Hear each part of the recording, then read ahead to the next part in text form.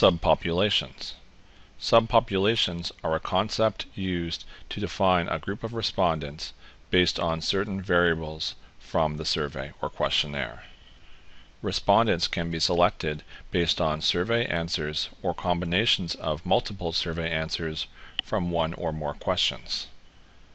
Subpopulations can be used to run cross-tabulations on questions or can be used as response filters.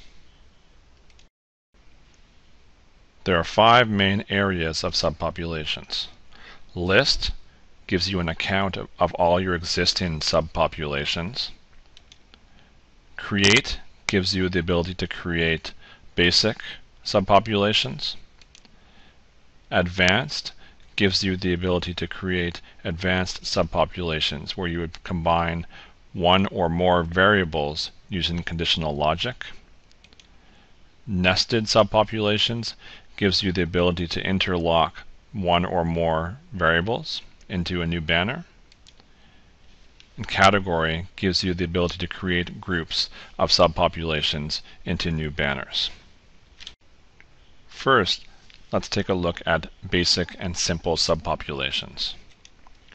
When creating a basic or simple subpopulation, it is used to define a fairly simple segment of people using one or more answers from one or more questions. If numerous answers or numerous questions are desired, the operator OR will be used. In our example, you first want to take the questions you would like to use and move them from the left pane into the right pane. Here we're going to first bring over gender, and we're then going to bring over age.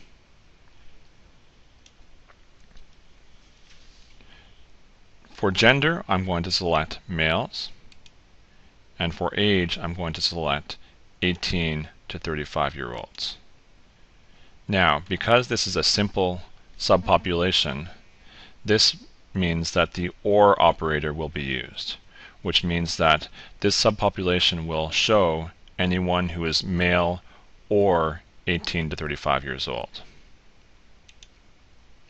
This brings over 1,197 people, and I'm going to type in males or 18 to 35-year-old. Saving this brings the subpopulation into our list portion, and you can see males or 18 to 35-year-old people. Now let's take a look at advanced subpopulations. Advanced subpopulations are used to define a more advanced segment of people, usually using one or more answers from one or more variable. The user can choose between the operators OR, AND, or NOT. In our example, we're going to bring over gender and age. For gender, I'm going to select males. For age, I'm going to select between the ages of 21 to 35 years old. And I'm going to change the OR to become an AND. When I click on Calculate Population, you can see it brings over 95 people. And then for my name, I'm going to call it males 21 to 35 years old. When I save that, in my list area, you can see I now have a new subpopulation, which is called males 21 to 35 years old. Now, let's take a look at nested subpopulations. When you create a nested subpopulation, it is a quick way to create different combinations of segments in a nested format by creating groups within groups. In our example, I'm going to nest gender within age. As my top layer, I'm going to bring over age. As my second layer, I'm going to bring over gender. For age, I'm going to select three groups, which are 18 to 25-year-olds, 26 to 35-year-olds, and 36 to 45-year-olds.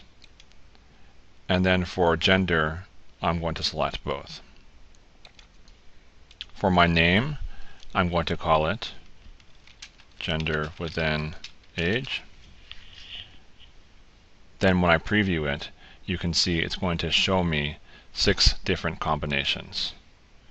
We have males and females within 18 to 25-year-olds, males and females within 26 to 35-year-olds, and males and females within 36 to 45-year-olds.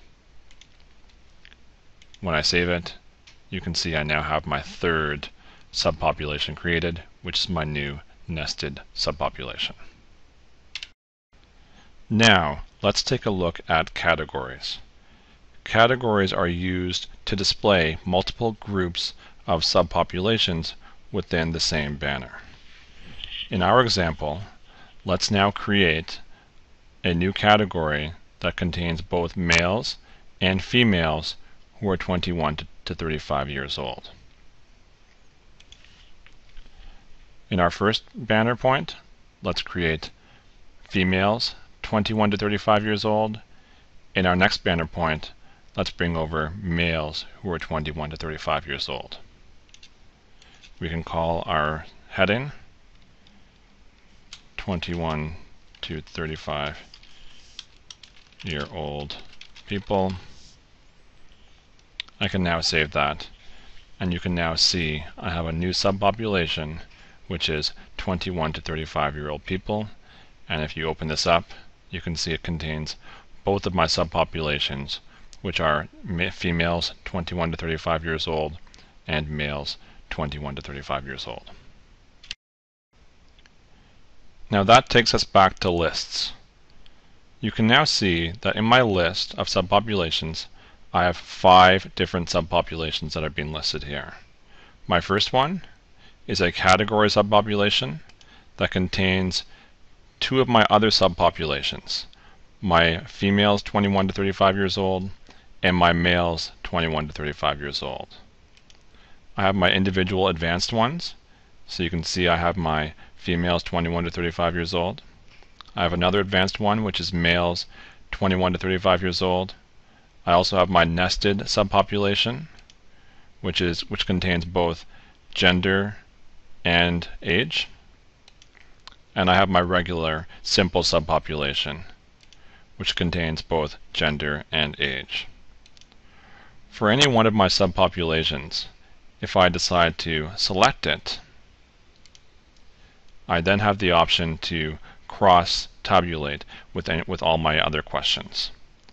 When I click this, you can now see that any question I open up in my survey contains that subpopulation that I crossed it by. So in my case, I opened up region, and you can see that I am crossing that by 21 to 35-year-old people broken out by females versus males.